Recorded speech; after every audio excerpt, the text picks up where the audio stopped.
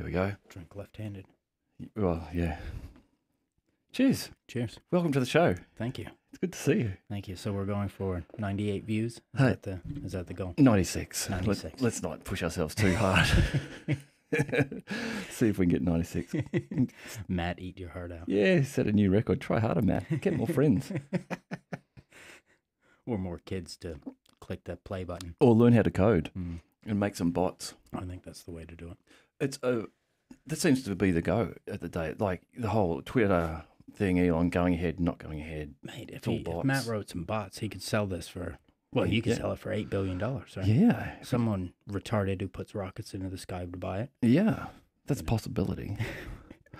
But that's a weird thing because Twitter's got all that value and then maybe it really doesn't. Like how many people that you think you're talking to on Twitter are you not? Are you really talking to a bot to? Does it matter?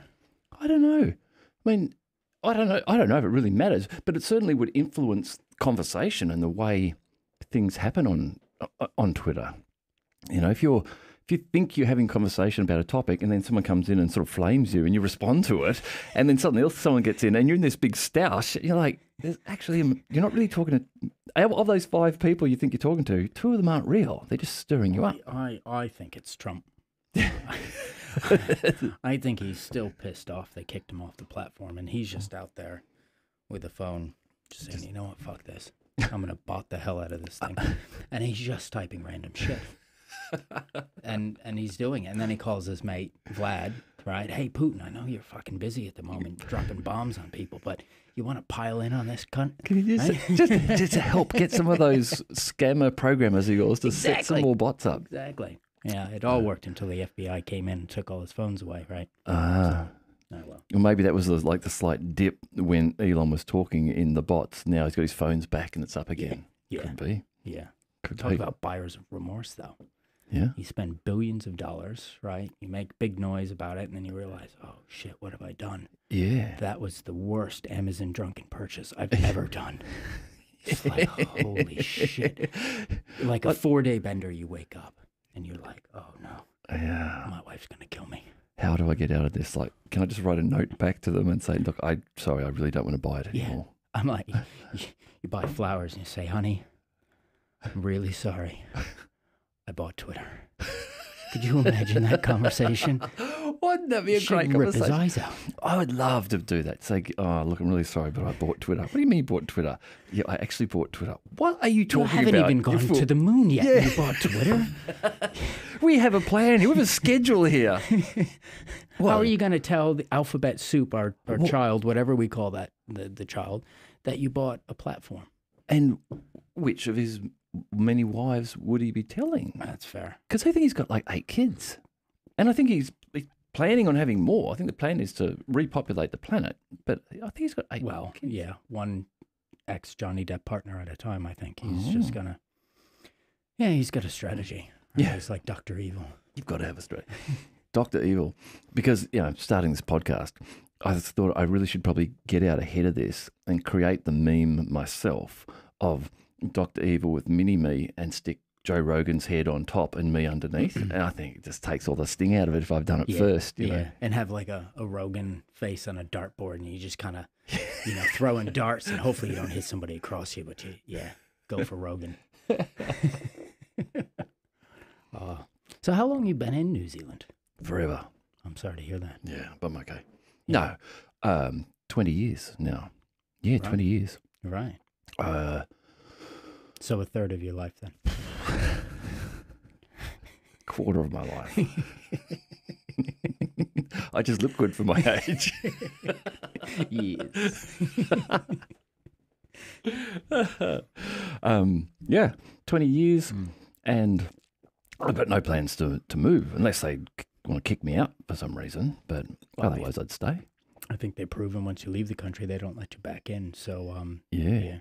You don't want to go. You don't want to leave the fortress. No. Don't leave the island. Well, it's funny because we've got to build walls to sort of keep people in and out. And the Kiwis, they don't. They just have a prime minister say, hey, you leave, you're not coming back in. Everybody's like, oh, that's it. We're never going to leave. Yeah. Not going out again. Yeah. Fair enough. Yeah, it'd be nice to be able to go and travel a little more freely. Like I say, this week I read that Air New Zealand are flying to New York again. They've re-established that flight. They still haven't re-established their flights to Chicago. Yeah. You know, Or Christchurch. But yeah. they're the boss. Well, could you imagine? I feel bad, you know, for Greg. He comes all the way back, right? He's done his stint. He's run the world's largest retailer, Walmart, in the U.S. And he's like, you know what? I want to go back home, okay? But I can't just retire. I'd be bored. So he says, I want something fairly cruisy. Pick the airline, right? It's backed by the government. It's one of two ways out of the country. It's a Waka or a plane. And he said, it's easy, right? You just got to make sure planes don't crash and, you know, pretty cruisy role for a guy like that, of that talent. And then COVID hit. Now he's like, I'm going to work. Got to do something to pull this thing out of the ground and get it working again. Making no money. Everything's moving against him. But yeah, smart dude. But I feel for the guy. Yeah, it'd be a tough role, I suppose. It would be, you know, at top of a national airline, national carrier. Yeah. Fairly visible role. Yeah. Anything goes wrong. But then again, you're right. You just got to keep those planes in the air. Yeah. That's the thing, hey. That's the thing you just cannot let happen as an airline. You can't have one of your planes hit the ground. It's like, fuck, no one's booking flights with us anymore. Like the Malaysian Airlines, like a week after they lost their first plane, they had a special, flights to nowhere special. It's like, ooh. That person, that marketer is either really, really brilliant or it's Elon Musk and a Twitter bot. Like, that's just wrong. Oh, yeah. But, yeah. No. But surprisingly good record. Has New Zealand had any plane crashes? No. Wow, no. They had the Erebus thing, but that wasn't New Zealand. It wasn't the Air New Zealand. That was before that. Yeah, I don't know too much about it. That's some Antarctic flight, so. Yeah. Looking, you know, anytime. Qantas haven't had any I don't think crashes? Qantas have figured out how to take off just yet. I mean, it's the on-time departure is like 10 years in between planes. It's ridiculous. You know, I actually flew the other day, and it was, you know, not a bad experience because the Aussies have moved on from COVID, right? No one wears masks at all. So it's pretty cruisy in the airport, but nothing works properly because there's lots of different rules, and some rules don't exist, but you still have to do the paperwork on apps and things like that. And planes, you know, like Heathrow, only allowing half the planes in, right? And planes are just turning up anyway. Like Emirates sent them an email saying, we're coming anyway, find room. Yep. And yeah, it was just an absolute sort of disaster, you know, flying just to Sydney. And then you come back, everything's delayed. So like you take a late night flight, you end up landing at like 1 in the morning, 2 in the morning. You never used to be able to do that. And then you wait, you know, 4 hours through biosecurity. It's ridiculous. Like nothing is easy. Yeah. Just horrible. The most expensive travel you can have, flying, and the experience is pretty rough sometimes. It's pretty poor. So yeah, I flew yesterday, just domestically, both flights, both ways, delayed. Right. You know, I the second time there was an announcement from the woman controlling the cab on the plane, and she was saying it was sickness. You know, too many people still off with COVID or colds and flus or something, and that ground crew staffing problems. Yeah. But it's interesting. And I've been over wearing masks. So I went onto the plane, and they asked me as I was checking in, because I didn't have a mask. I was the only person in the line. Well, I thought I was the only person in the line who didn't have a mask on. And said, I scanned my little code, and the lady said, do you have a mask? And I said, no. I said, I've got an exemption. She said, oh, you've got a mask exemption. Oh, that's fine. I was like, oh, cool. Did you? Yeah. And so, yeah. Right. And so I walked down and got on the plane, and then I got to the two, like the hostesses who were at the front of the plane as you walk in and greet you there. I didn't have a mask on, and I didn't say anything to them. I think they must just assume if you've got that far like that. But then when I sat down at the back of the plane, another one came up to me and said, oh, sorry, you've got to put a mask on. And I said, oh. Actually, she said, do you have a mask? I said, I do have one, but I don't want to put it on. She said, well, you have to, unless you've got an exemption. I said, I've got an exemption. She said, oh, I'm really sorry. That's okay. and walked away. And the dude was sitting next to me, with his mask on, and I can see him look at me and look at her and going, fuck, I should just say I've got an exemption. Because so, like, straight away, like, he pulls it down under his nose, and then after 5 minutes, he sort of takes it off to start talking to me. Yeah. But that's the thing I love about Kiwis, right? One of the best things Americans export is aggravation. Right. If you go on YouTube and everything, you see, I think they call them Karens, you know, just starting fights for no reason. And Kiwis are friendly, lovely people. I'm like, oh, we don't want to be those people. Yeah. Right. So you can get away with anything here in this country because they just don't want the confrontation. It's like, it's just not worth it. Yeah. So I now have a mask exemption, so it's great. Yeah. I find, because there's still... Yeah, in some areas, there's still a fair few people wearing masks, but a lot aren't. At the airport yesterday, there were a lot who weren't. Like, I flew a month or so ago, and there were a lot more people wearing masks then. Now there's not. But it was fun, like, the people who weren't wearing masks, as you're walking past, you know, I'm a smiley kind of guy. You know, I'd smile at them, and you see them smile back, and I almost wonder, like, are we smiling at each other because we're not wearing masks? Is that why? Or is it just because I can actually see your face, and I know that you're smiling? The exemption club. Yeah. You know, there's at the airport here, there's the lounge, the Coro lounge, but there's another exclusive one. Yeah, I saw that. Yeah, I got taken up to that there one day. Really? Yeah, we got to. How did you get in? Exactly. Oh, people. And we got a friend of ours who we've met through the kombucha business. He's a character. He's a real character. I got it. Like, he's just one of those people who lives his life his way. Anyhow. I was going to Fiji, and he was going to Fiji at the same time. And so we're talking. He's like, oh, Tim, if you're going to Fiji, meet me at the airport. I'll take you up to the lounge. And I was like, okay, sweet. And so I'm thinking we're going to go to the Coro lounge. I was like, yeah, great, we're going to the Coro lounge.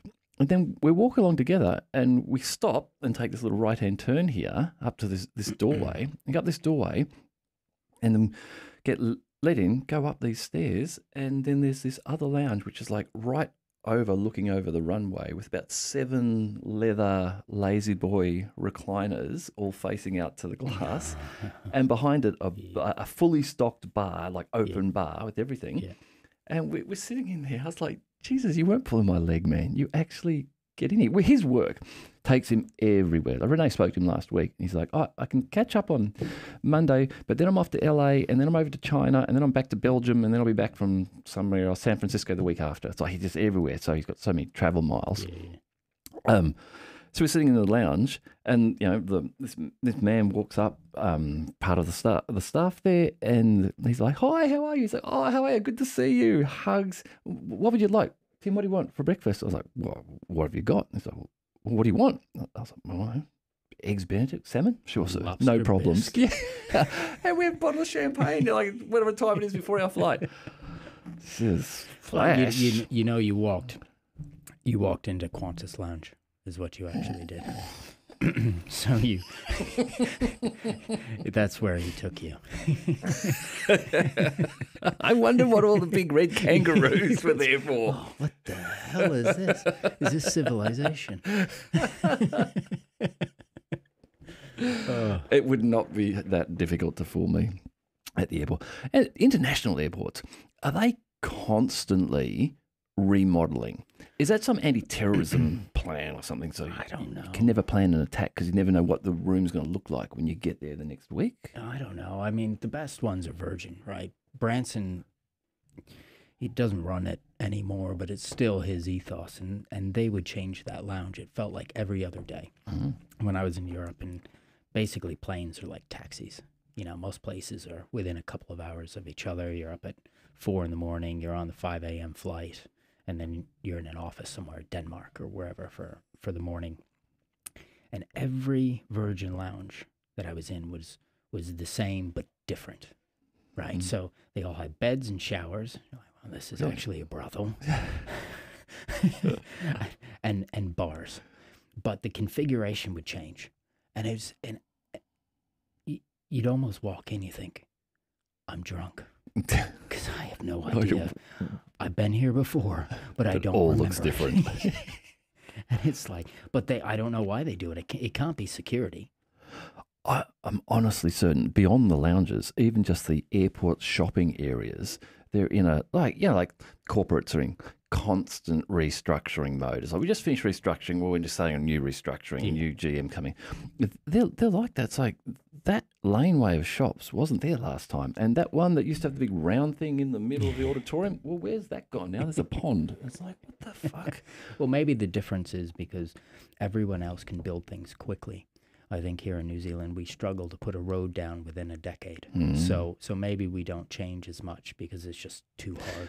You got to question that. Do you remember a couple of years ago in Japan, I think it was, that sinkhole formed in the middle of an intersection, and then like 48 hours later, trucks and buses is going across it again? I was like, just fill it up. Just whoever that crew was, hire them and bring them here and make them build all the roads. The Dutch like go in and they build a bridge overnight. Right, they're like an overpass bridge, and there's this truck, big bridge building truck, and they literally just pick it up and drop it in, and 30-second YouTube video, and you're like, why didn't we think of that? Yeah. Then you turn and you look, Wellington's still being built. Yeah.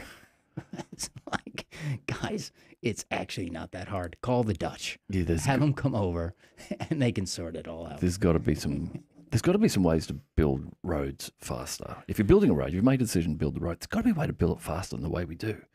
Like, even they're expensive, I know, but still, wouldn't you in some cases just say, okay, let's have rotating crews. Let's go 24/7 and yeah. I mean, look, I don't want to criticize anybody. I'm not a builder. Look at my dainty hands, right? But I do agree that there has to be a better way. Well, you see, that's what I'm saying. That example, that Japanese intersection, was a good example of how you can do that.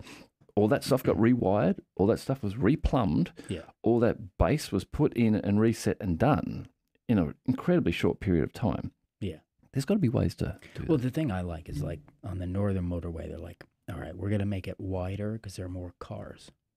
And there's a pinch point here, so it'll come here. So what they do is say they'll make it wider and put the pinch point about a K down the road. Yeah. You haven't solved the fucking pinch point. Yeah, I know. Just make backs the whole up. damn thing wider. I know. You haven't solved the problem. Yes, you've created jobs. You've poured more mafia-style concrete on the ground. But seriously, this is not brain surgery. Yeah. So I don't know what's going on. Yeah. But it seems to be the Kiwi way. I mean, it's, you know, but it's like that everywhere, sort of across countries throughout the world.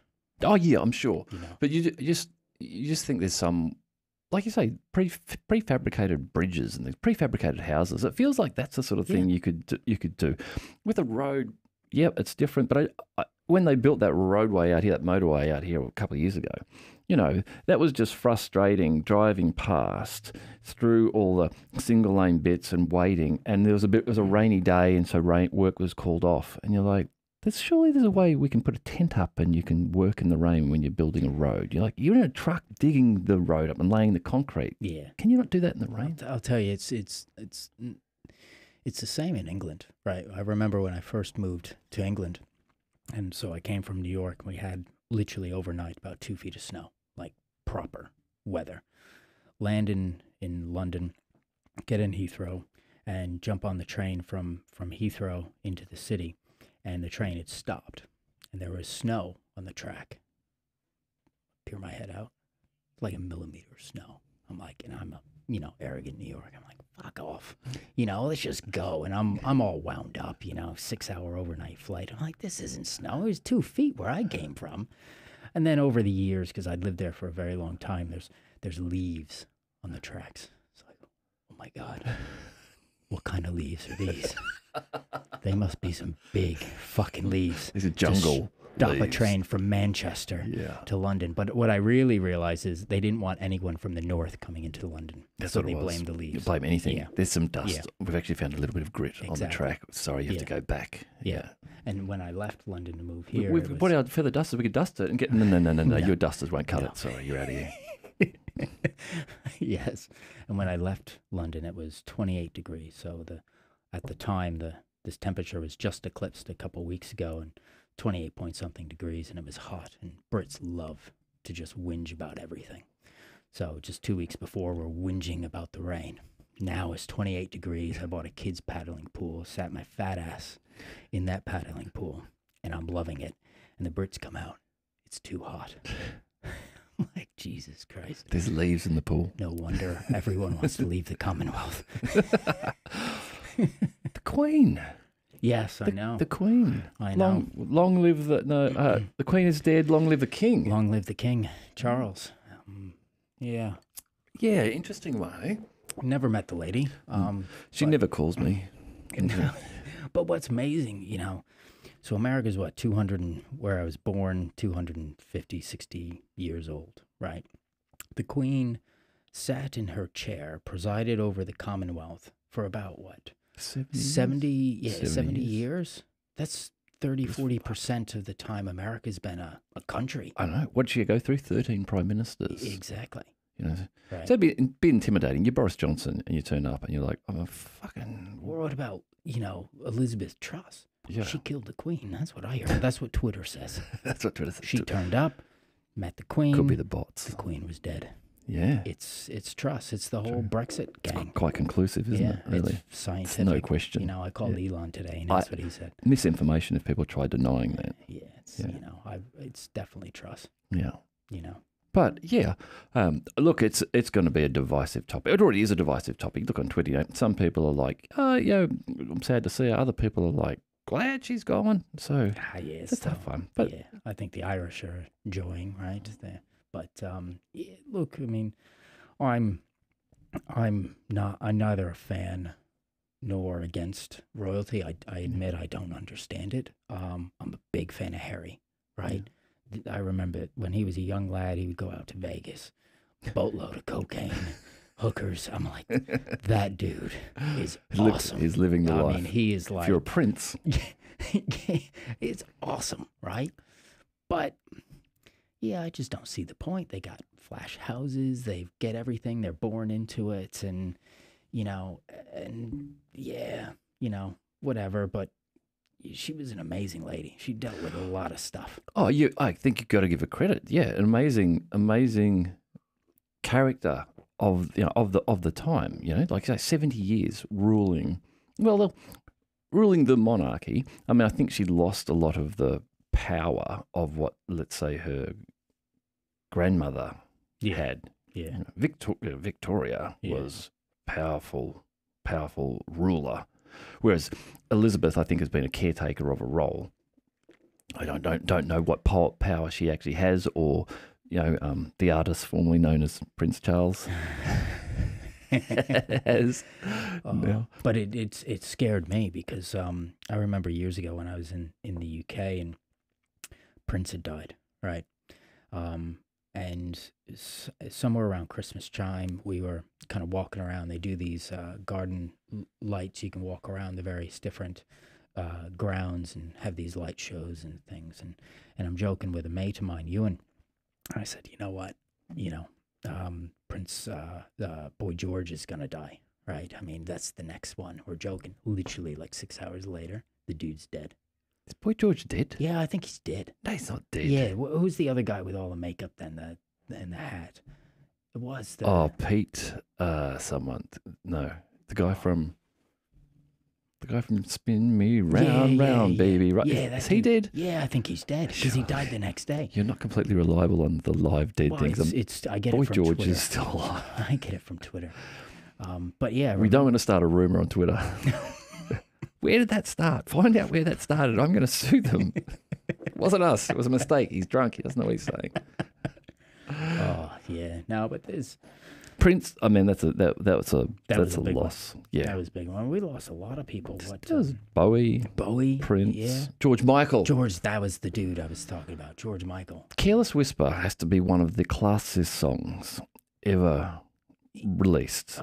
See, I was never a for or against, but these are iconic songs. I mean, now we get, I don't even know what's popular now. I mean, I still think of like Bieber and Britney, and I'm like, that's atrocious music. I looked at some photo this week of, I don't know, it was some major event, and there was like 7 children in a row, and the only one I knew was Harry Styles. I was like, no idea who that is. I have no idea who that is. No idea. No, that's Harry Styles. Right. He had a cool suit on, like massive lapels down to here. Yeah, well, yeah, you know, people like that, right? I mean, they've got such a massive following, and they make so much money, they don't care. Yeah, well, Fair enough. if I was making that much money, I'd have cool I'd lapels wear a too. skirt. If I was going out, someone invited me out somewhere, like, dude, you're going out tonight, gonna be in front of like thousands of people. I'd be like, I need some lapels. Get me a tailor and let's make some lapels that look good. Nah, let's make them better.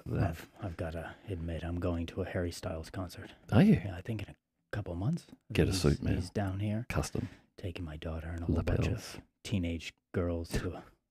It sucks. He's going to stand at the back of the bar and have a beer. Or... Actually, Harry's got some good tracks, but there's going to be a whole heap of like but it's screaming the teenage girls. Yeah. It's I'll be there just with my shotgun pointed out all the boys. You need one of those. Back away. One of those shirts. What's the group? Dads. DADD. Yeah, Dad. What's that? Dads against daughters dating. And then their slogan underneath is, shoot the first one, the word will spread. I need to go and get that. Yeah. I saw them on the internet somewhere. I'm sure if you Google them, you'll Google Dad. Shout out to Dad. Hey. I'm the same. I got a couple more years, but then it's going to be like, I'm getting one of those shirts. I'm getting a shotgun. Yeah. Well, it's one of the downside with, being in America. There's more guns than people. Right. So yeah. You have to be very careful what you do on dates when you're a teenager because Dad will pop out and blow your head off. I'm just surprised. This is a weird thing. This is what's weird about America to me is that everyone's got guns. Yeah. And that people are concealed carrying. Yeah. So even the people that you don't think have got guns have possibly got guns. Why are people, like you say, so aggravational to one another? If I was over there, I would be like, excuse me, sir, I'm just going to walk to the door. I'm going to keep my hands like this as I walk to the door. I'm going to put my hand on the door handle and open the door and then proceed to my car. Is that okay with everyone? Thank you. Yeah. I think one of the things most people don't really appreciate of Americans is we have a combined IQ of a crayon, right? So we don't necessarily think through what we're doing. So if somebody has a gun, another one has a bazooka, and I sure as shit, if you're in Texas, you're going to see a tank rolling down the road, right? I mean, yeah. I like that about Texas. Well, and I was on the phone with my parents this morning because it's coming up to September 11th, which is a fairly big day for the neighborhood and stuff like that. Of course, you're from New York. Yeah, exactly. So, my mother still, asks me, where are you again? I'm in New Zealand. I've been here 3 years. What state is that in? I said, Jesus Christ, we're going to have this commercial. So I said, don't worry. I'm on the shared national computer. It's connected to the interweb, and it's my turn to give you a call. Right? We've had enough rain to keep our water wheels spinning, to have electricity. And my mom's just buying this shit. The only way to communicate with most Americans is through Fox News. Oh, right. And my parents are very much sort of. Are they Fox or MSNBC? They're definitely Fox. They're Fox. Right. Oh, yeah. So, they're the MAGA crowd. Yeah. So I said, well, when you come here, I wouldn't wear the red hat. Oh, why not? Yeah. I said, well, you've got to get the MNZGA hat. That's the Make New Zealand Great Again hat, right? Because they're going to really appreciate Americans coming in and telling them what to do. Yeah, right? That's good advice. That's sound advice for your parents. Yeah, it's a way to get inheritance quicker. Yeah. Yeah, I like that. I can see why you're the favorite child. Well, I used to, and I still do this, send them a little, probably less so now because, well, they're hard to get a hold of, but I used to send them Putin dolls. Right, and Trump toilet paper. So every time they went and did their business, they were connected to Mr. T. Right, and I just wound them up. Right, and when I grew up, it was sort of really Cold War, anti-Russian. 1980s ice hockey. We beat the Russians. And then, as I mentioned earlier, my dad got sick, so I sent him a text. I said it's polonium-210. I was in London at the time, right? We had literally no word of lie. People dropping like flies because the bloody Russians are just poisoning everybody, right? And then my dad's like, you're fucking right. It's the Russians. I said, you got to disconnect everything from the internet. They're coming for you. And it's Red Dawn. Yeah. You better check that pacemaker in your heart, man. They've got the kill switch. They've got the codes. They've hacked it. It's Well, those bots. they definitely have it now because they were crawling all over Mar-a-Lago. Imagine right? if you did have the bot to his pacemaker and he's like, we're just going to give it a slowdown for a second. Like, oh, that fucking bot. Putin, quit it, man. Putin's watching through the Ring camera, just giggling. Oh, turn it back on, turn it back on. Let him go. He's all right. He loves that We shit. got to let him have a giggle because the war's not going particularly well for him at the moment. So let him have a giggle. Yeah, I mean, you think he would have learned from the Americans, right? Americans, probably the most powerful, army in the world, certainly the most funded. They invade a desert and they can't even dominate. Yeah. This dude invades a neighbor full of pretty rough Eastern European dudes and dudettes, of course, and who actually fight back. And he's probably like, what's this about? That's the thing. Like that fight just starting there is, is a pretty hard fight. You've got neighbors fighting one another, a long history. Yeah. A number of people in Ukraine, are, to all intents and purposes, Russians. A lot of people on the western border of Russia will be, to all intents, Ukrainians. Yeah. That's all just a weird environment to be having a fight. And just like the Russian, whenever it's going to be a Russian fight, it's just going to be artillery. So it's just going to be, right, let's see if we can work out the structure of the city. We'll start from this corner. Yeah. Okay, we're over here. We don't care. We've got a plan. We're destroying all the city blocks over here. Yeah, but if you see them rolling in, it's like that board game Risk, right? Have you ever played that board game? It's kind of world domination, and that's like, I think Putin invented it. I heard that on Twitter too. But you see their tanks rolling in, and they're a single file line across a bridge. And I'm not a military strategist by any stretch, but I do have a Nerf gun, and I can appreciate where anyone's in single file line. You just need to blow up the first one and the last one. Mm-hmm. But they didn't do that. I mean, so the Russians were able to get in, then eventually cleared up. The Russians like, this is pretty dumb what we're doing, and hightailed it back out of there. There's a guy on YouTube called Perun who I would love to get on the show and talk to. He's an Aussie guy who's had a background in, I want to say, military logistics. So if you're listening, Perun, if this somehow gets to you, please, man, come on the show. I'd love to talk. He does the best weekly podcast summaries, and at the moment he's doing them on the Ukraine. And he's coming from this economic, logistics, financial background. So the news he's giving you is very clearly laid out in solid economics. So he does lots of good, comparisons on, like, he says, like the Ukraine or Russians. They're all bling. They don't have enough training here. They don't have enough. They've conscripted people, and therefore they haven't gone through this program of training. Yes, they've got thousands of tanks sitting around, but those tanks, if they haven't been maintained, they've had the copper wire stripped out of them, so they're actually effectively useless to you. Things like, okay, if you're starting to conscript people, well, that means they're not working the active workforce. You're not taking taxes off them, so you're now getting yourself into a cycle of dependency upon, okay, how long can we run this war for? And starting to get ideas about that. Yeah. And I just feel good. bad for the Russian people. And when you get McDonald's pull out, I mean, that is a national event. Yeah. McDonald's shut up shop. But within, 6 hours, you get McDonald's. Yeah. I mean, it's brilliant. Yeah.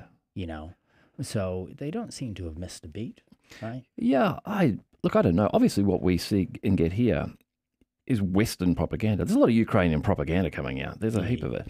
I feel for and again, I feel, not that I'm boots on the ground, but of the sources I'm watching, Twitter bots, the bots are telling me that the last couple of days, there's been some big pushback from the Ukrainians against the Russians in some areas. Prior to that, there's been a lot of just slow creeping Russian progression. Yeah. But I don't know what we get. I don't know where Putin's head's at. Is he going, yep, we're actually starting to get worried. We're running out of shit. We're running out of computer chips. This is going to end badly for me. How do I find a way out of this? Or is he still like, I've got another 7,000 of those old tanks. I'll throw that at you for another year, and then we'll start to get worried about things. I think he's going to wait for the winter, right? The Germans will cave because they need to be warm. the Americans will get bored. That's the thing. Well, that's the thing. You've got to remember that the only reason that the Ukrainians are still in this fight is the massive amount of Western support they've been given. If they weren't getting the billions and billions and billions of dollars in NATO weaponry, that it would be over by now. Yeah. But I don't actually think I'm a subscriber to John Mearsheimer. His idea that I don't think that Putin was actually planning on trying to take all of Ukraine. I don't think that was his intent at the start. I really think it was basically, look, NATO, stop training, stop funding the Ukrainians, get out of my backyard and we'll be okay. Yeah. If not, he's you're not been saying that since he's been saying that forever. For 20, 30 years since he's been in the seat. Yeah. In fact, he wanted to be friends with Americans, and it was sort of the Americans who said, nah. Yeah. Nah. Yeah, well, we're going to keep on pushing and we're pushing Americans, and pushing and right? pushing. Yeah. You know. But yeah, I think Putin did misplay his hand, because the thing he certainly appreciates is his particular aspects of the government, like the intelligence agencies, sit in the executive branch. So they do what the president wants, right? So CIA, NSA, et cetera, et cetera. And these are crucial because it's all about that intelligence. They have their own military arms, et cetera. But with Biden there, right, and Biden controlling the CIA, it's a very different adversary to, say, Trump. Trump didn't even trust his own intelligence services, right? And he undermined them. He still has documents in his, Florida flat, his golf course, and he's doing anything and everything he could to undermine, American interests, whether you agree with him or not. But Putin would have been better off, attacking when Trump was in town, right? Versus Biden. But then again, the counter narrative to that, though, is that Trump was very anti-NATO. Trump was like, you guys are taking money of us. We're the largest player here. You guys aren't contributing. You Germans think that you're all good because you're taking all this Russian oil. It's a bad idea. And, for that reason, Putin's probably less likely to cause a stir with Trump, because he's like, well, the American president's on my side. He's trying to get NATO out of here. Fair. I think Trump was just looking for money because the Mexicans weren't paying for this wall that keeps falling down. And, Trump was keep handing out money to Europeans to protect effectively Europe. And indirectly the U.S., and they weren't paying their fair share. Trump just wanted money. It's a weird thing. I mean, strategically, you look at America, global superpower, Russia, not a global superpower, punch above their weight and do really well, but not anywhere on the same level. China, emerging global superpower. They're the ones that's where their focus should be now. They should be like, sorry, Ukraine, look, let's just stop this fighting here, because we really need to go focus on what's going on in China. There's massive navy that's being built, this massive army that's being built. Yeah, and they think in 100-year cycles, right? I mean, Xi Jinping's going up for re-election this week, I believe it is, up to the People's Republic to re-elect him in. But the Chinese are brilliant. They're amazing people. They think in 100-year sort of multi-generational policies. They're just, and they don't really care. They're the ones, like, when they go out and hack places and steal things, they tell people about it because they don't have to worry about it internally. They're still locking people down with COVID. Yeah. Half the country's burning with the climate change stuff, and they don't care. They really don't care. Their people don't have the same free speech. The COVID thing in China is weird. I figure that must be because Xi Jinping came out and said, we're going to have zero COVID. And now that he can't have zero COVID, he's got to be seen to be hard cracking down on it still to not lose face. Might change when he gets, presumably gets reelected, right? He controls the party, and if you go up against him, you're not going to survive. That's very true. But I mean, I think the real people in the U.S., the people in the know, of which I'm not me, but I read on Twitter a lot, they're more concerned about China. Right? Yeah. Well, they've got to be long term. They've got to be. Yeah, but I'll tell you, it's talk about nations and even, I've had the opportunity to live in lots of different people, and you get lots of different views of different things, right? And it's really amazing. For me, it was like my birthday all over again when I left the U.S., when I stopped reading Fox News. And I actually, learned how to spell color. It had to say U. I didn't know that.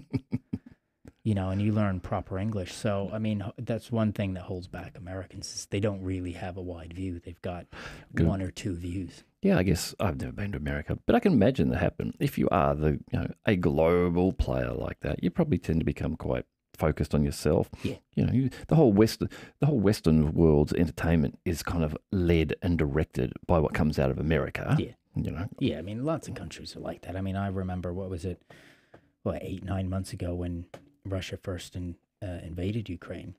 And like you, I read lots of different newspapers and try and get a view. And I get into the Herald and they're talking about the Wellington protests. I'm like, Jesus Christ, it's fucking World War III out there. Russia actually invaded another country. And you're talking about Wellington protests, right? And then they put up videos of Wellingtonian protests who knock down barriers. Yeah. And they pick them back up and they stay on their side of the barrier. Yeah. We need to teach Kiwis how to protest properly. I mean, we can storm capitals. We can overthrow governments almost. I mean, there's a few things that we can teach the Kiwis. It's interesting, though, you look around the world the last year or so, the number of Western countries that have had protests on large levels.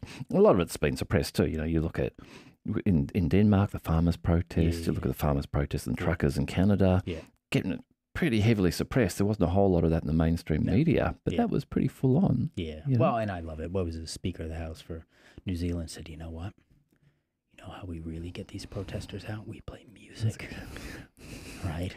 I'm going to play Baby Shark over and over and over again. I mean, that is a fucking strategy right there. Yeah, but he picked the wrong track. That thing was already a brainworm in everyone's head. It's like, we're used to this. I'm numb. We dealt with this. Yeah, I'm numb. And then what do you go for? Barry Manilow. So that's just a fun choice of music. Where's, you know. And then we have, who's this Bishop Brian dude running around? He's Brian Tamaki. Yeah, he's doing some more protests. And, you know, I'm all free speech. Hey, that's cool. But don't drive your tractor on the one bridge that connects my house to my work. Right? And they're walking on this bridge, driving tractors on this bridge. And I'm just like, dude, they can't even add a cycleway to this fucking bridge. And this is the one way in or out. Do you have to do this? Do a flotilla like Greenpeace or something like that. But don't attack my bridge because, you know, now I'm not a fan. Right? You've got to be very careful with the protest, don't you? That you don't put offside people that might support you by protesting in the wrong way, but like blocking them getting from one half of the city to the other half. Makes an impact, definitely. Gets on the news, so it gets you some airtime. But are there then a large number of people that go, you know what, I probably would have supported you because I'm kind of with you on the idea, but that was really fucking annoying. Well, it was. Yeah. And the bastard where the tractors come up from south somewhere. I haven't been past the bridge, actually, so I don't know what's down south. But this tractor comes up, and I'm like, what the fuck is that? Tractor. And this Kiwi dude next to me goes, oh, that's our national pastime.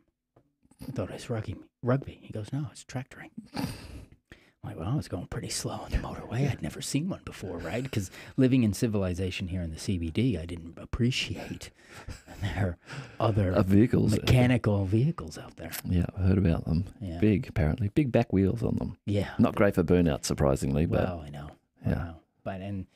But yeah, all that sort of stuff's interesting, right? You want to try and avoid some of that. There's been a lot going on in the last year. Was it Sri Lanka? Yeah, it's still going Government on. overthrown. Yeah, bankrupt. Pakistan's technically bankrupt again. Well, Sri Lanka, they got caught up in the whole climate change thing where the Prime Minister made the decision we're not buying any fertiliser because the nitrogen's bad. So, okay, our crops dropped by 30% in our production. Yeah. Now everyone's hungry. Yeah, but then they take all the money. Or was that Malaysia? I mean, they're fairly high levels of corruption. Yeah. Right? Malaysia's had some big corruption. They had that big, what was that big thing a couple of years ago? A1? IMDb, yeah. It's like $1 trillion payout. Yeah, basically corruption or something. Asset management, taking people's money and sort of putting it in their own pockets, which is, well, not too dissimilar to us New Yorkers. We just call it Wall Street. Have you got any crypto? Have you invested in crypto? No, I don't. No, I'm not a crypto dude. I did like 2 years ago, and it was tracking up nicely. And then I think I've now got, I don't know, 25% of what I put in. Wow. Yeah, see, I learned very early on. Lots of my friends are still in that space in Wall Street, various different fixed income and debt capital markets. And the one thing they told me very early on is that, they go 3 years of hell, 18-hour days, not doing anything but sort of photocopying and typing, but you're really learning.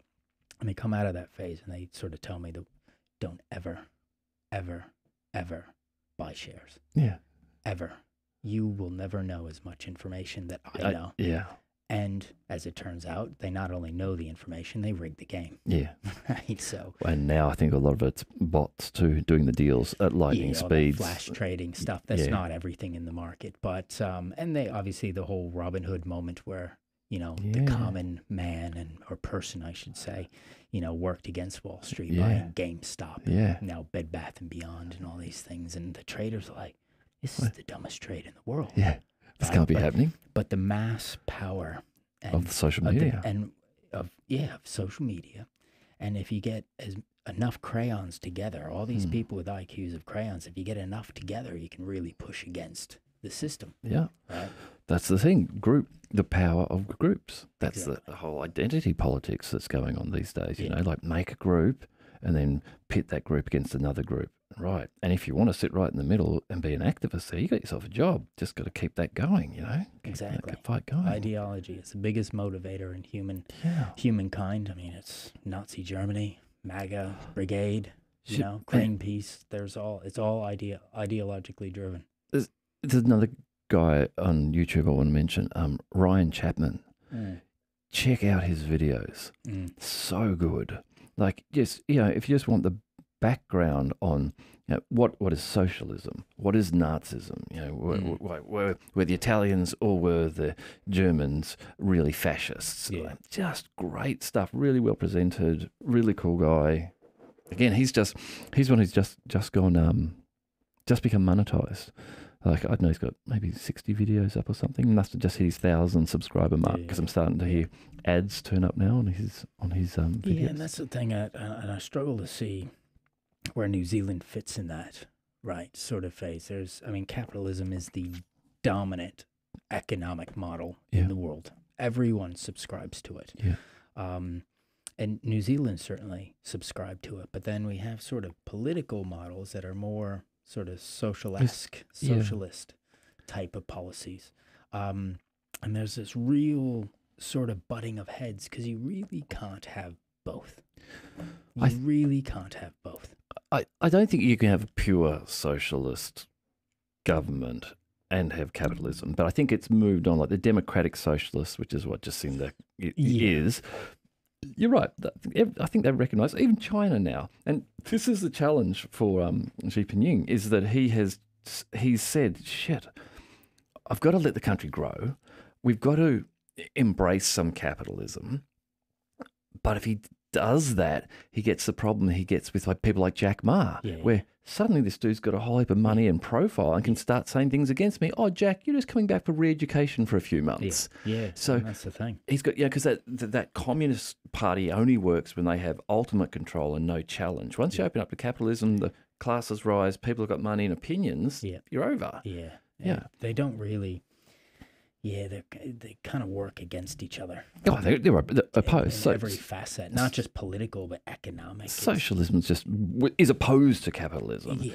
But like you said, capitalism's everywhere because it works. Because it actually does. It works. Yeah. Well, I think that the socialists were saying, Marx was saying, oh, what's going to happen is that capitalism is going to continue, and everyone is going to get poorer and go to starvation, apart from a few rich people. Yeah. But that's not what has actually happened. When you look over the last 150 years, 150 years ago when Marx was writing that stuff, the average life expectancy in like Liverpool and Manchester was 15 and 17 and stuff. Yeah, it was like really young average age. Right. It was ridiculously low. And socialism didn't come into power and change that. Capitalism came in and has changed that. Wealth creation. Everyone got everyone except for the bottom. There's always the there's normal distribution. You have the top 1%, the bottom 1%. The bottom's always the bottom. It's always the bottom, but the baseline has lifted even for the bottom. You know, everyone has sort of come up in that respect. Yeah. Because you go, yeah, you think, yes, I mean, there are people who are living in cars and things like that, but I think at a baseline, when you look at people in the lowest economic classes, if you were to go back 100 years, you know, the level is still elevated, like the ability to get, you know, to get clothing, access to clothing and things like that, access to food and electricity and things like that are more prevalent now for everyone. Yeah, and we value things very differently now. Back then it was making things. Most Western countries don't make much anymore. What our value creation is in all those intangible assets. Something like 70%, 67% of global value created every year is an intangible asset, right? This is financial markets and software and IP. It's IP. It's all that stuff. And there was a great analogy, I think, a TED Talk in Auckland, and I should attribute it to the guy, but I forget his name, but he made a great analogy. You know, main freight, 7,000 people, 195 million in revenues, phenomenally successful company, gotten even more so after the pandemic, and a massive asset base, about 100 million. I'm using round figures, worth, you know, about $500 million US dollars. So about $1 billion Kiwi. And then you have another company with 9 employees, 0 assets, and 0 revenue, worth over $1 billion US dollars. That's Instagram. I mean, that's where value is created, and things that we can't see or feel or touch. Yeah. Right? Because there's physical limitations in how many trucks you can have on the road. Yeah. How many drivers in trucks, all that stuff. Yeah, that's the power and value of influence. Yeah, that's the term, influencers, you know, Instagram influencers. Yeah. People who you can look at and see and go, oh, I want to do what they're doing. I want to do I want to see what they're seeing. I want to eat what they're eating. I want to be where they've been. That kind of thing. That influences power. Yeah, these I don't even know what that is anymore. I'm still trying to figure out Twitter. Instagram, I don't know what it is. I feel physically unwell scrolling through Instagram. Not because of the content. The content's sanitized on Instagram. It's something to do with the scrolling of their images, which has a sort of a physiological effect. Twitter, which is the same, scroll from the bottom and scroll up, doesn't have it. I don't know why. Something to do with the words versus just images moving, I think. Like maybe it's even like a car travel, nausea, sickness. It's just you see a whole scene and the whole scene moves, where here you're watching words and so you're used to words moving. I'm not sure why, but I've spent very little time on Instagram purely because I physically don't enjoy the scrolling. Right. Yeah, it's weird, eh? Maybe a carpal tunnel of the thumb or something. No, that would affect both it and the Twitter bots. Yeah, but going back, I've only been here sort of 3 years, and I'll tell you, it was quite an interesting experience getting into New Zealand. There's a whole lot of things you need to do, right, to get a visa. And it was much easier for me because my wife's a Kiwi, right? And she was able to sail right through. In fact, they threw her a parade, right? Because they're not used to Kiwis wanting to come back home. So she had confetti and fucking everything. It was brilliant. And I'm back here, you know, I'm in London doing paperwork and medical exams and all that, and then interviews, right? And they have to ask you all sorts of questions. It's very similar when I became a British subject. They're no citizens. We're all subjects now. And you have to answer these questions, right? And these questions are across the political spectrum, cultural spectrum. And you can study, you buy a pamphlet like a driving license, right? And I'm getting ready and I'm studying this, and I'm in this room, you know, crazy Malaysian guy to the right, you know, an Indian lady, 5-year-old Chinese kid behind me, are all wanting to get in to New Zealand, right? And they ask these questions in sort of random order. And I was pretty nervous, even though I studied, because it's sort of the last hurdle to get into New Zealand. And they asked the first question, you know, who's the prime minister, right? And I'm like, you know, easy. Got this, so I write Jacinda, right? Jacinda Ardern. I got it wrong. The right answer was Richie McCaw. And the Malaysian guy next to me, he's got a shit-eating grin on his face, and he just wrote the GOAT. And the proctor's like, we would accept either Daniel Carter or Richie McCaw. So the GOAT passes. Yeah. So I'm like, all right, I got this. Because the next one was, a cultural one, a political, cultural, very random. And so what is the national sport of New Zealand? I said, well, given the last answer, I know this one. You've got this one in the rugby. bag. Yeah. It's rugby. Got to be. Awesome. Proctor goes around, looks, I get it wrong. The India dude next to me is putting on Velcro gloves. I'm like, what's that guy doing? And he's got a shit-eating grin on his face, too. And the proctor says the right answer is sheep shagging. I'm like, this guy's fucking into it here. Next, I'm like, I'm 0 for 2. Right? I am absolutely 0 for 2. Meanwhile, the Chinese kid behind me has built 5 sets of Michael Jordans. Right? He is, like, I thought he's going to be a concert pianist, but he was, part of Nike. Production. Right? He's getting in. But anyway, I get through. I finally get the grade, and I got like 30% right.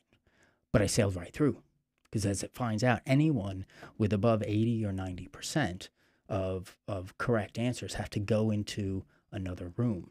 And on this room, and I'm just walking right by, I'm like, how did I pass with, subpar grades? And they go in this room, and on this door, there's initials TP, as I come to learn, tall poppy. So they take all the smart people in this room, and they just slag them off. They cut them right back down to size until they become Kiwis. And then they let them into the country at that point in time. So it's a very tough way to get into the country. Really hard questions. So anyone out there looking to study for it, I'm happy to help educate you. I think it's a good plan to make people work to get into the country. Yeah. Yeah, we don't want to let just anyone in. Exactly. And certainly not people who are smart to come in feeling smart. Yeah. Right? We need to cut everyone down to size. Otherwise, we just end up being like America. If we just let everyone come in that's smart, feeling smart, you're like, no. You got to understand the tall poppy syndrome. I get it. In fact, there are aspects of it that I like, because you don't want to be, Americans running around with all the arrogance, all the money, all the success. I mean, God forbid we had that, right? But yeah, Americans don't do it right either. There's no doubt about that. I mean, but the good news is, even after this podcast, it is more than possible. In fact, I would suggest probable. I am the next president of the United States of America. Do you think that Trump will run again? I think Trump will do whatever it takes to stay out of jail. Do you think that Ron DeSantis will run? I'm pretty sure that whoever runs will not be good enough to be president of the United States of America from the Republican Party. I mean, look, sort of after I'd left, we had George Bush, like the younger one. I mean, he was an alcoholic, cokehead. I used to party, yeah. Ran a baseball team into the ground, right? And he was president. And I'm thinking, I'm overseas. I'm like, I got a real shot at this if they elect that dude. And we got Trump.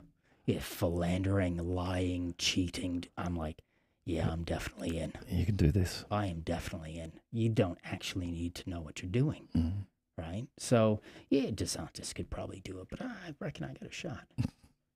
Who do you think the Democrats have put in? Who do you think is going to be their selection? A loser. So the Democrats, this is why no one votes for the Democrats, because they're losers. Yeah. They don't Barack, smart dude. Yeah. He was the only sort of proper dude they put forward. He was a very compelling candidate. Yeah. Europeans loved him. Americans hated him, but, but that's just the way it works. Americans hate just about everybody, right? Yeah, I struggle to see who the Democrats are going to put in that will beat DeSantis. I think DeSantis has got a really good shot if he goes for it. Yeah. Just with conservative America, the more mainstream, the more centrist American, I think you'll get all that. They get all the Republican vote. I think you get some of the Democratic centrist vote, probably a lot of the independent voting. So it comes down to then the Democrats needing to put in someone to really get the Democratic base. And if they really get the Democratic base, they're putting all those other people aside and pushing them to DeSantis. I thought maybe a year or so ago, I thought maybe Beto O'Rourke could have done it, but then he seems to have just not fired. You know, I think, yeah. I mean, I don't know. And at the end of the day, both parties, and it probably happens in this country. I've only seen one election sort of cycle, but both parties go to their extremes, right? And you do that for about a year. You become that selected candidate, and then you have to come towards the middle, yeah. right? So everything you did for that first year of, wanting to hang people of color, or want to save every tree and shut down every oil rig, all that stuff comes back to bite you for the real people that vote, those who don't care about the extremes. But the extremes are dominating in the U.S. It is the start of a sort of civil war, if you will, right? Yeah, well, that term gets used a lot online, on Twitter, by the bots. Yeah. Bloody Twitter. I love Twitter. Twitter's great, but Twitter's very polarizing. It's just set up to be polarizing. But there's that great comment from Mike Tyson where he says something along the lines of, all these people on social media just have forgotten that you can't say things like that without getting punched in the face. Yeah. Well, something to those words. But it was a good comment. It's like, you can just say whatever you want to that person because you don't know who they are. You're on the other side of the planet. You're never going to see them. So say whatever you like. That's what Twitter incentivizes. Yeah. And I think, I love watching the videos. I think his name's Jordan Clapper, or Klopper, if I pronounce his name wrong. He does he goes to these MAGA parades and he interviews people and he points out the sheer lunacy, hypocrisy of their belief system and what's going on in the real world. And they're just great videos, but it really goes to show that the lack of education matters. And I'm not just talking 2 + 2 is 6, because we all know it's fucking 6. Twitter said it was 6. But it's people just stop asking questions. Yeah. Right? Even my daughter's school, they're getting taught, and I'm not picking fights with any school or anything like that. They get taught about climate change. I'm like, awesome. Yeah. Why aren't they teaching the counter argument? Yeah. I'm not picking one side over the other, but if they keep going one way, you start to lose the ability to critically think, and eventually fall in the same trap that everyone else is in. That's the thing. That's the challenge with all the social media platforms at the moment and the censorship. Like, obviously all those social media platforms are the major ones, Twitter, Facebook, all that, are pretty left-leaning. Like and all academia is left-leaning for the most part. Yeah, right? but just shutting down that conversation is a problem. Yeah. It's not a great idea. It's not supporting free speech, which I think you want to be doing. Yeah. Like booting Trump off Twitter. I'd love it if Trump was on Twitter. I'd love to just be listening to whatever the shit it is that he's saying. Yeah, but the downstream effects, and this is partly why Americans don't leave the U.S., because the world's flat. They'll fall off the edge of California into the abyss, right? And these people can't critically think. And even when you go and scientifically prove it to them, right, and teach them the science and how maths works and show them the world is round, they create their scientific magic to counter it. This is Ryan Chapman was doing a really good video on why people believe things that aren't true. Yeah.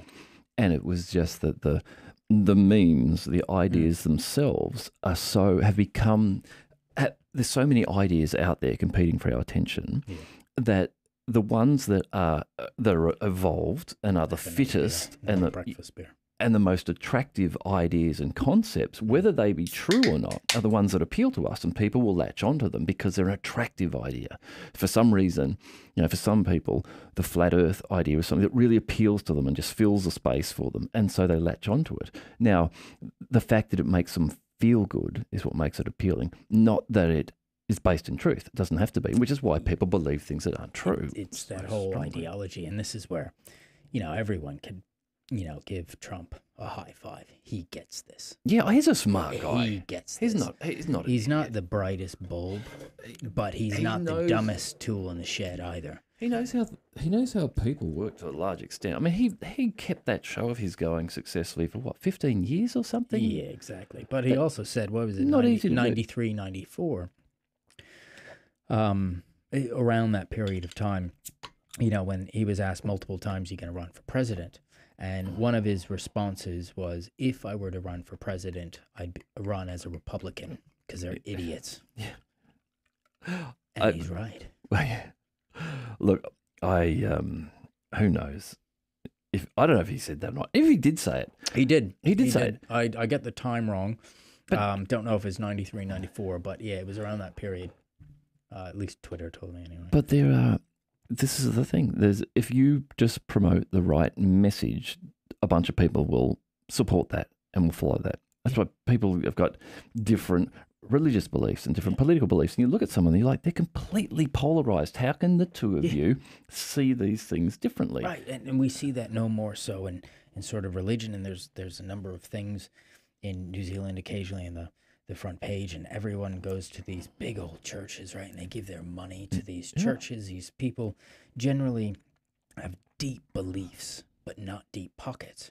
And the pastor or bishop or whatever is rolling around in a turns up his Bugatti. roller. Yeah. He's like, fucking dude, there's one Bugatti in the country, and that dude's got it. Don't you Where do guys you think see? your money's going? Yeah. It's not saving whatever you think you're saving, your soul or the children next door. Yeah. They're con artists. Yeah, Absolute con clearly. Look at some of those, those American dudes who are just multi-millionaires on TV. They're the worst, man. Yeah. They're the worst. Because they got their own infomercial channels. They sell their holy waters and all this sort of shit. But people buy it. Hey, that's the thing. People buy it. Don't hate the player, hate the game. Yeah. Right? Yeah. That's the game. It's and the only way you counter that is teaching people to think. Right, and being educated is important, and again, it's not classical education of maths and literacy. It's just learning to ask questions and challenge and why. And that's not really accepted in many educational institutions. It's a thing you got to teach your kids to do, to think, to look at both sides, but it's a tough thing to do. And again, depending on what news channel you land in, like for me. Couple of years ago, I was watching way more MSNBC than I should have. And now I step back and look at it with a more balanced view. I'm like, Jesus, half of that shit, I can't believe I was given it the time of day. Yeah. But if that's where you kind of land, because that's when it was a couple of years ago that I actually started to get interested in American politics. And so I started watching MSNBC more than Fox. I was like, Fox, this is ridiculous. But it was very difficult to begin with for me to go, oh my God, MSNBC is just as ridiculous as Fox. Yeah. They all are. And I think, going back to school, I remember, when you go and write your papers, you'd have to have multiple references. Yeah. And we didn't have Wikipedia back then. Yeah. Right? You actually had to go to the library. Yeah. Right? And you had to have a couple books. Usually you made up the names of the books. And the authors. And, And you'd get some quotes right, some wrong. But you had to have a couple of different references. And the same with the media today. You can't just be even just American news, even if you chose CNN and Fox. You've got to go to American, you've got to go to British, you've got to go to Asian, Aussie and Kiwi, South American, because you get different views. And then you can formulate your own view. Yeah. Right? But it's not just being able to formulate a well-rounded view, it's being able to have a discussion and agree to disagree. That's because there's no more middle ground. Yeah. It's you're either, black or white in the point of view. Yeah. And if there's no middle ground, there's nowhere to go. And like you say, you got to learn to not hate the player, but hate the game. Like someone's idea. And again, this Ryan Chapman thing on the memes and the why people attach to certain ideas, it was great for that understanding of, okay, that person might have latched onto that idea that you don't agree with. Yeah. But that doesn't define that person. That person could still be a good person, a lovely person. So like you say, you don't want to hate that person just because of that idea. You maybe understand why it might be that they've got that idea and maybe even after time convince them to change, or they might change your mind. But you've got to be able to have that to and fro in that discussion. Yeah. People. And I get this a lot. Like I said, I reference my parents are full into some of these, not conspiracy rabbit holes, but certainly into that sort of conservative, what Trump says is true, even if it's asinine and illogical, they'll dismiss some of the really bad stuff. And Biden is the devil. There's no having any discussion about any of that. And I'm sure that happens here as well. But you just can't, I just don't have time for much of that anymore. I think what tends to happen too is that a lot of people go, okay, I'm left or I'm right, and therefore the person who's leading the left, they're a saint. The person who's on the right, they're clearly a demon. Instead of going, oh, you know what? Maybe I'm left, but the guy on the left isn't perfect, and the guy on the right isn't perfect. Or I'm on the right, our guy's not great. He's all right, but and that's I think a lot of people just get emotionally involved in it. They're like, oh, I'm going to defend this guy because he's aligned with me. He's in my tribe. I'll defend him 100%. You guy's an asshole. You know, he might be the leader, but he's actually a wanker. But it's, people don't sort of say that. Well, I think the Kiwis do have it a bit better because it is a much smaller country. You would think it's easier to polarize a smaller country, but Kiwis the culture just isn't like that. They don't have time for that. But my fear is that it can quickly be polarized. You know, with the Tamakis on one side, Jacinda on this side, this other party, it can quickly get polarized because we're all human, fallible creatures at the end of the day. Of course. Of course. And and a lot of this stuff is very complex and well engineered. You know, a lot of the media that comes out, propaganda from governments, ideologies coming out of universities. These are smart people who've thought these out and thought about how this will influence people and the way they think and act. And for the regular Joe Bloggs who's going to work 9 to 5 and just reading the paper, it's like, well, what chance does he have to actually break out of that view or get another insight on things? I know a number of people, particularly people a generation above us, who their news source is still the 6 o'clock news. That's it. So that's what they see. It's what comes on the 6 o'clock news.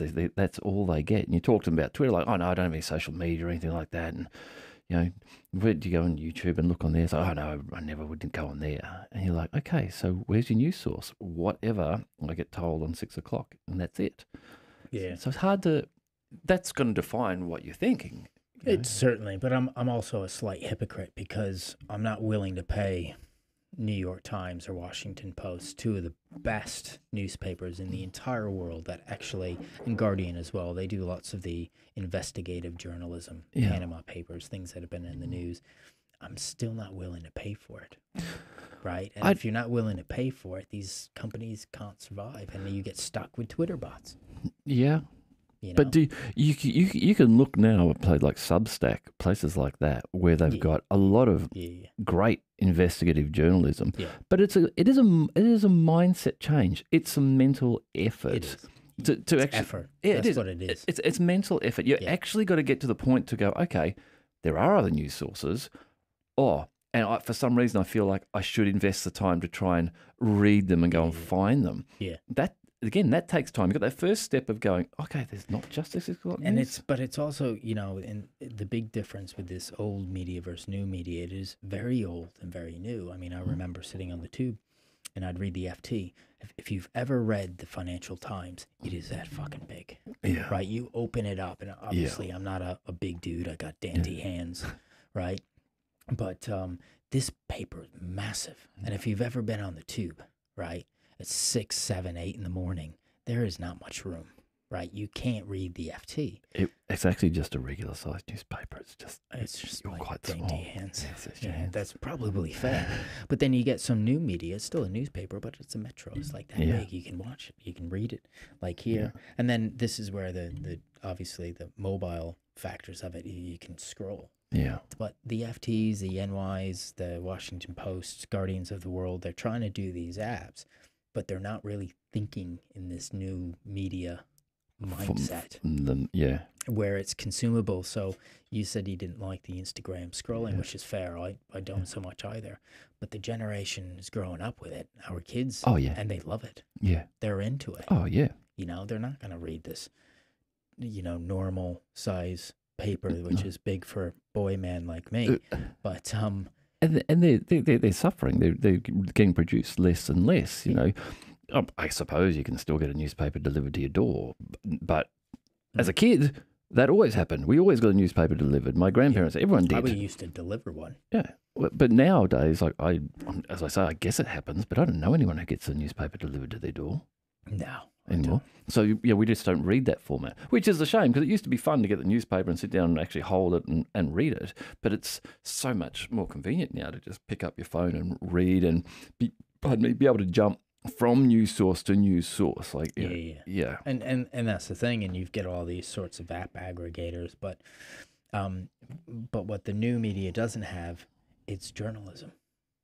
Generally, it doesn't have people who are skilled. I think it's like music through the 90s, where once home recording was a possibility, everyone could make music, everyone can make news now, but there are people who are making good music from home and people are making good news from home. But that's the thing now. Now the noise level's gone up. You've got to take the effort to go looking.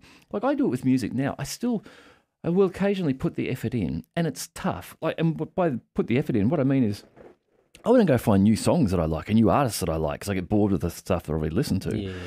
But sometimes it's like a 2-hour job on a Saturday, if I get some free time, to sit down on Spotify and just go, new song, listen to it, nah, new song, listen to it, nah, new one. Oh, that's a good one. I like that one. Follow that path for a while. Yeah. But there's so much out there. You've got to put that effort in to go looking for it. It's the same with media and in journalism now. You go, Substack seems to be a good spot for independent journalism, where that's turning up there now. But again, it took me a while to find some good people on Substack and actually go and read it there. And that's the thing is even podcasts like this and others, everyone's trying to get noticed, and it's hard because you can get lost in the noise. I call it Charlie Brown syndrome, is the wah, wah, wah, wah, wah. Because I don't think people are willing to put in the effort. Yeah. Right. So you have to reduce the amount of effort to get noticed, right, at the end of the day. And that's where new media and new ways of thinking excel is, well, just make it easy. You know, just make it easy. Well, and if you're going to buy something, one click, and in London, it's delivered within 2 hours.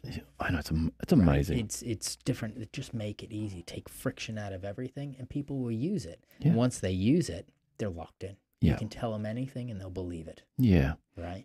Twitter's a great example of that. It's why it's so popular, is that it's just that little factoid, that little nugget of news, you know, like something funny, something witty, piece of news, and I've got it. I didn't have to put any effort in. Trust killed the queen. Is it? Yeah, exactly. Oh, wow, I've got it. I don't have to read further and go, does this make sense? Was there anything backing up? What were your sources? I'm just going to believe it. You know? Exactly. But as you say, I think people probably our age and maybe older, I feel as though going into the world of social media that I have some filters that my kids won't have. Like a website developer for years and years and years. So I feel as though I can look at a website and go, well, that one looks a bit dodgy. Just the content doesn't feel right on it, you know. Whereas my kids, I imagine, will just go, we have no idea. That's just a website. It looks the same because they haven't. My daughter gets random text messages with links on it and clicks it. I'm like, it's the fucking Russians, right? But they don't. And they're not being taught in schools. And when I go and speak to the parents and even teachers at schools, they have no idea what they're talking about. And why aren't they teaching kids like some new topics? They think they are. They think they are, but they're not skilled enough. Do they teach kids at school to be a real estate agent? Because that's a really good job. Or just communicate. Well, but like I was taught at school, you could be an engineer or a doctor or a chemist, all this sort of shit. It's like, some of these are unattainable. Some of these are just boring as hell. Some of them I might want to do. But no one ever told me, and this is my own stupidity and just innocence as a child, that like at age 18, I just had never thought about being a real estate agent. I'm not saying I want to be one, but that's a job that you could do if you can communicate and you don't have a degree, and you could be wildly successful, Exactly. You know, but they don't teach at school. Well, and I think it's challenging. I've got lots of friends who are teachers, and I empathize with them to do the most important job, arguably, in the world outside of medicine, and get paid nothing for it. Oh yeah.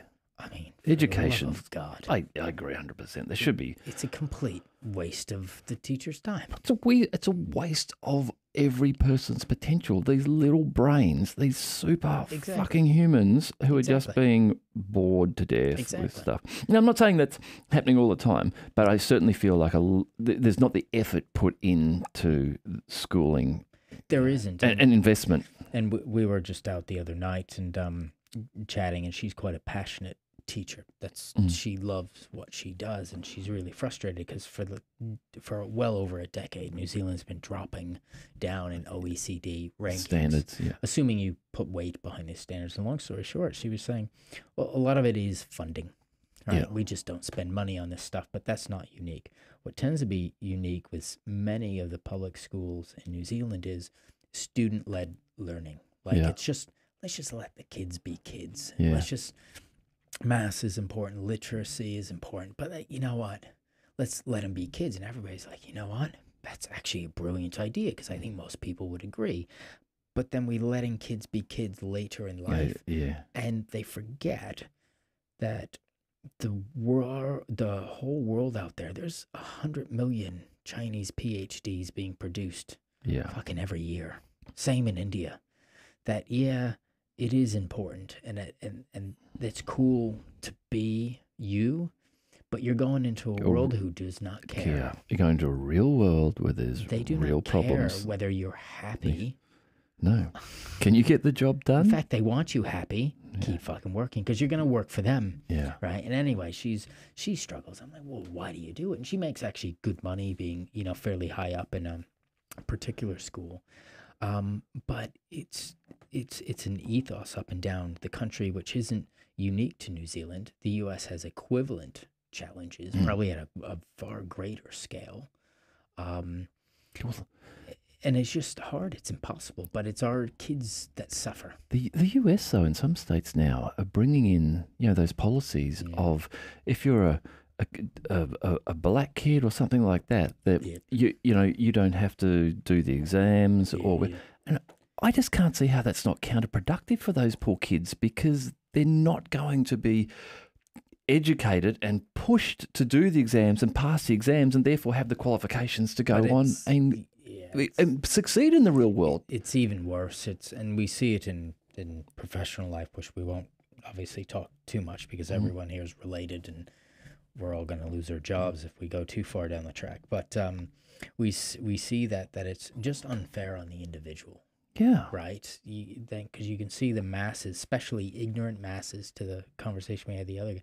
Oh, he only got that far because he's black. Exactly. She only became chief exec because she's a woman. Yeah. Because there is, I believe, an element of reverse discrimination to break old models, but we don't need potentially as much tokenism because it demeans the individual's accomplishment. You want whoever gets that role to get there on their merits, and you always want that to be the system. Now, if there's a challenge with certain people getting the education to be able to get the merit, that's where the focus needs to be here. How do we fix that problem so that all these people have this equal opportunity to become educated and learn skills and then go into the race to see, okay, well, who's the best for that role? Yeah, But it's just you're kind of addressing a symptom by tackling it this end, rather than addressing a problem at this end. Yeah, but it comes back to ideology. Yeah, right. And I'll pick on America because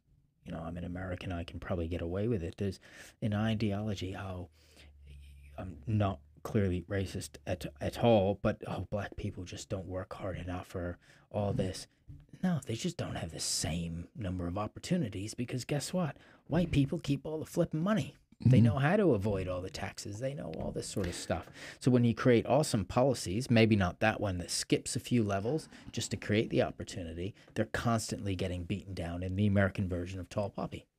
Yeah, there's big cultural challenges. Massive. But those cultural challenges extend not only separated by colour, but just generally. Like if you're what's the area in America? I can't think of it. It's like the redneck area, where it's like I want to say the Appalachians, but I don't think that's right. Oh, that's in New York. So no, thanks. It's not there. Oh yeah, but that's where it is. I can't think where it is. But there are poor white kids. Like there's a whole strata of poor white kids, and they're in the same situation there. They don't have the education. Yeah. They're never going to get out of being this redneck culture. The cultural problem is a problem here for them. That somehow you need to address that cultural problem this is not dependent on the skin color. These are white kids who are never going to make it anywhere, you know. Yep. Somehow address those cultural issues that lead them to be in a culture where partying all the time is good, or just wearing my wife beater and going out and getting drunk and making ridiculously stereotypical here to make a point. Making moonshine and stuff is what we want to be doing all the time. It's like, no. Yeah. Oh man, there's an amazing guy called Thomas Sowell. Thomas Sowell. He's about 90 now. If I was going to vote for someone as a president, I'd vote for him. He's like Joe Biden's age? Huh? Yeah, he's older. Yeah. He's a 90-year-old black economist in the States. He is a dude. So he just has looked at all the economic data about things like this, about cultural influences and how they cause problems, and that it's not the color of your skin that causes these problems. No, in a lot of cases, it's not. It's actually just economics. Yeah, it's economics and culture. Yeah, really and clever guy. The thing that's got me quite bullish about this is big business have already started solving the problem, because capitalism, back to our early conversation, capitalism finds ways around this. So you see companies, audit firms like PwC, tech companies like Google just saying, you don't need a degree. We don't care if you're black, white, binary, non-binary. Can you do the job really well? We'll give you a job. And even that, they're saying, I don't care if you can do it. Because I think what they're really saying is no one's teaching you how to do the jobs I have, or for the roles that don't exist yet in academics. So just get on board and we'll teach you. Right? Come in the door. They're really embracing all that, But you do see that in the tech field, in the hacking field. It's like, the real black hats have turned white hat. And these guys aren't guys who went to university for 5 years and got a computer science degree. It's like these dudes were 14 years old and were hacking DNS routers in their sleep, and they're fucking good naturally. They're just, and business finds a way around it. And maybe it started with solving a diversity problem by first recognizing they had one, but then they saw the economic benefit, saying, actually, if we look and we get a bunch of different people in a room, they come up with better outcomes than just a bunch of white dudes or middle class ladies or poor people, whatever. Diversity creates money. Well, look, but that's because it's having a meritocracy effect. Yeah. It's like if we're getting people in and they're all diverse and the outcomes of it are really good, but that makes sense. Yeah, and you're right. The capitalist system is going to find that and make that work. There still is a meritocracy. I mean, New Zealand's just like everyone else. What was the Herald said we're going to hand something down like $1 trillion or something ridiculous like 12 trillion. I didn't read the article because I don't pay for it, but it's basically inheritance. All the wealth that our parents, maybe not ours because we're foreigners, you passed the same exam I did, created all this money and property and stuff, and they just hand it down to kids. So they're naturally wealthy. So there still is that meritocracy of that sort of wealth creation from that previous generation being handed down in that lineage and others being left behind. But access to opportunity, but even that isn't so much. Even that will sort itself out. Because you imagine, exactly, you get given 5 houses by your parents when they kick off when you're age 18. You're like, oh, I don't have to work. Well, what am I going to do? I'm just going to stand around and drink booze all day and do nothing. President of the United States of America. And by the time I'm 40, I'm kind of a wreck. I've done nothing. Blah blah blah blah. Oh, I've sold off 2 of my houses because I made no money. There's that natural economic balancing or on the other hand, you get 5 houses from your parents and you go, okay, probably conservative and focused. I'm going to work hard at this and rent them out and look after them, maintain them. And when I'm finished, I've got 22 houses. So you're like, well, that's okay because you took that. You did something constructive with it. You worked at it. But that's the beauty of competition, capitalism. And I'm not overly capitalist. But it weeds out the weak. Yeah. Well, and it's better than the idea of socialism where you say, well, we'll have a central bureau of people who will manage that wealth. Yes. Yeah, we'll just manage. We'll tell you what the prices need to be for everything and who you can trade with. It's like you can't manage that. You've got this organic, evolved market system which naturally manages this itself. And you're trying to do that with a bunch of people, it's not going to work. You're going to get it wrong, and you're going to end up with people starving, like happens. It works for the people in that bubble making the decisions. Yeah. Right? I mean, we can point to religion. That's how religion has taken over the world, and the people that benefit are the ones in the church. Yeah. At the top of various churches or various religious institutes. And we see that in other scenarios. But yeah, capitalism, I think what we've learned is that some of our thoughts of laissez-faire capitalism, or laissez-faire economics, I should say, and free market capitalism is just utter bullshit. That markets might be efficient. They're not always intelligent, right? Yeah. So we can't just let them run riot. Oh, yeah. Look at Greenspan, open up the world, all this wealth creation we talked about earlier. It was amazing. Globalization, people created money out of thin air, and then it just went too far. Yeah. And so the role of government really should be guardrails, but governments aren't set up for that. They're salespeople, right? They're just there to keep their job every 3 years in this country or 4 years in the US. Well, rightly or wrongly, the Twitter bots told me today that the New Zealand government has increased public sector has increased 27% since 2017 in the number of employees. So that government is just getting bigger and bloated. Like, have we got 27% more things we need the government to control for us in the last 4 years? But yeah, I don't know if it necessarily works like that, but I think it's a recognition that over the last couple of years, things happened that weren't planned for properly, so we need to bring in outside experts, right? This is where you bring in the firms that do these things, the foreigners from other countries, and doing consulting engagements. So it has gotten bigger, but it's also a symptom of throwing people at a problem. All right, and this is where Americans, for all their arrogance and imbecilic. Yeah, imbecilic. There you go. That's better. The American here. What they get better than most people, if not anyone, is they don't throw people at the problem anymore. They throw ideas at the problem. They solve the problem in different creative ways. We here in New Zealand, we just throw people at the problem. Yeah, collaborative. We're being left further and further behind because of it. I think you're right. I think a lot of problems get solved that way. They're like, oh, we're going to get an expert, bring them in and put them on the problem.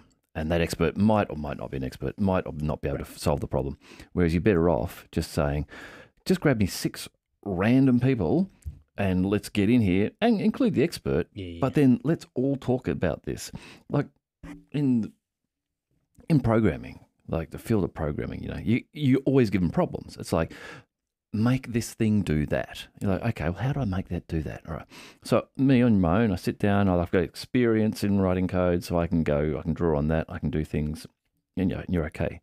It's way better if you got someone else who's a coder, or even someone else who's not necessarily a coder, who'll stand there with you over your shoulder, and then you go, okay, we're going to solve this problem. And they'll go, well, why don't you do that? Yeah. And sometimes you'll go, oh, you can't do that. And other times you go, fuck, why don't we do that? Yeah. And it's like, I'm the expert. I've done this for years, but I'm trained down this path mentally. My neurons will run that way. So I can't even think that way. And you've seen it a different way. And that's a way better way to solve this problem. Yeah, look, and I think it's a mindset shift that Kiwis recognize need to change. Political systems don't allow it to change because no one's elected for long enough times. And I'm not suggesting we'd want a Putin who's there for life. I'm not suggesting that, but Kiwis have recognized the fact that we can't just be farmers forever. And there's lots of agri-tech, there's zero, there's rocket labs, there's things, but we actually need to move away from landlords, one of the largest value creators in the country, and exporters of primary industries. We have to have something else because this stuff will disappear. Yeah, we need to move into that thought creation, intellectual property, that sort of stuff. And I'm always talking about, we could be the Silicon Valley of the Pacific. Yeah. We lack access to capital markets. We can fix that. Yeah. Right? That's easy. We should fucking call Goldman. Say, hey, bro, send some of your smartest 20-year-olds here. do some tax deal and bring your American money. Yeah, there needs to be a real focus on that because you're right. We got smart people. Yeah. Again, you put money, invest in education, so the people who are coming up are smart and aware and can work in these fields, and then you just start selling thoughts rather than having to sell. Yeah, but when you have to get and elected and you have very oil. strong, legacy and very successful and very good industries in farmer grower space, and again, it's not about attacking that space. It's about supporting that space, just also hedging your bet. Yeah, Right? it's a transition. You support that space. You invest though into this new area and just let it build. Right. Exactly. But I agree 100%. You're going to run out of your natural resources, or at least not run out of them. They'll become more expensive and less cost efficient to use and produce. But maybe then it all comes back in cycles, and then lettuce becomes $50 a head because there's only so many lettuce. Yeah. But the issue is we need to have that sort of hedge where lettuce is important. We want to produce it. I'm picking on lettuce. I love green, right? It's my favorite color. But then BS ideas like Instagram that are only going to be around for a decade or two, we need to have those as well. Yeah. We need both. Yeah. And unfortunately, politics only allows you to back one with lip service for a period of time. This was years ago. I was working for a telco, and what was starting to come out then, it wasn't WhatsApp. It was one of the earlier versions of one of those sort of communication things. And I was saying to these guys, why don't you just build your own version of this and give it to everyone in New Zealand? Right. I was like, because it just feels like if you give this to everyone in New Zealand, then you've got the whole country on your network. It's like Trade Me. Yeah, you can just drop. You drop ads into it and suggest things to them and all of that. There was a massive opportunity that was missed here. Yeah, and this is a great place to go and be successful locally, because no one wants competition. We've got a couple of banks, we've got a couple of reinsurers, a couple of insurance companies, a couple of building companies. We allow monopolies, duopolies, and cartels because we don't have enough people to warrant a hyper competitive nature. But those are sorts of that creating a Kiwi style WhatsApp is a brilliant idea, because one, you're not going to be hit over the head with hyper competition necessarily. And Trade Me proved that. eBay's tried to come in. Yeah. Everyone's tried to come in, and they've succeeded. Yeah, and that's right. And that's they shouldn't, because it's not an overly sophisticated. It's a shit app platform. Yeah, it's not a great app. The UI is not great. They haven't monetized their data as much as they should. I would imagine they're going to address that. But just to miss that opportunity and say, nah, I'm going to just keep my tins and wires and my SMS minutes and things like that. Yeah. That just, maybe that's the tall poppy thing we're talking about. Maybe people don't want to push the boat out, or they feel they have to leave the country to push the boat out.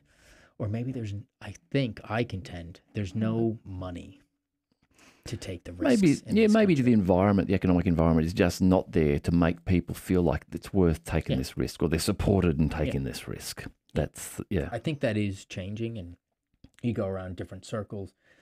You get onto LinkedIn, there's a lot more vocal people now talking about this, hedging. Some are, attacking agriculture industry. Others are actually more like me and saying, actually, no, this is awesome. Let's bolster them, but let's bolster it in this intangible way. And it takes money. So I think things are changing, but what it really it takes is government support. Yeah. I think government said they're going to throw 10 million or something at it. Yeah. That's a fucking personal shit. That's a lunch with Elon Musk. Yeah.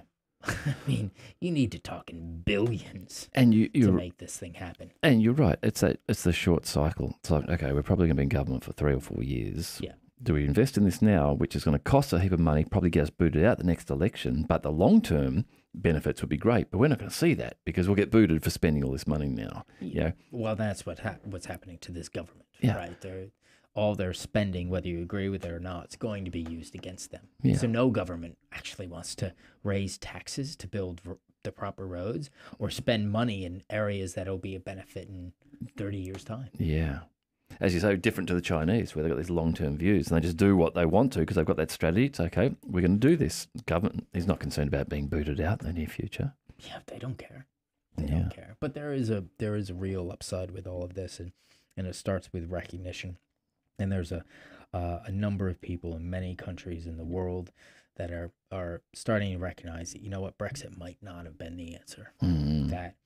That there isn't necessarily a swamp in the U.S., but it does need to be fixed. And you know what? Maybe we should be thinking beyond, building our infrastructure in this country beyond just 10 years' time. Let's build it as if we're 10 million people, not 5 or 4 that we've got. So there is a groundswell. These things come in swinging roundabouts. So I'm confident. Should we take a break? Maybe come back for part 2 in a minute? Yeah, fair enough. This is my contact. My ears are getting sore. Are they? Yeah, from because you don't have hair.